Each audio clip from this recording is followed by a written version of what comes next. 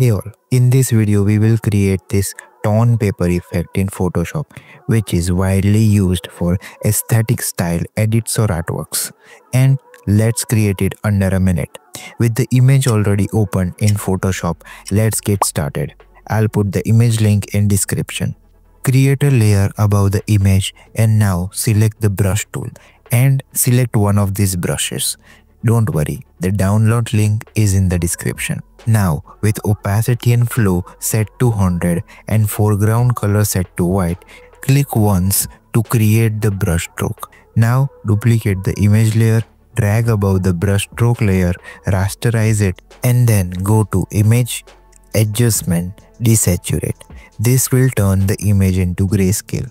Now clip the grayscale image layer to the brush stroke layer, create a new layer above the grayscale image layer, clip it, and then activate the brush tool and paint on the edges of the grayscale effect.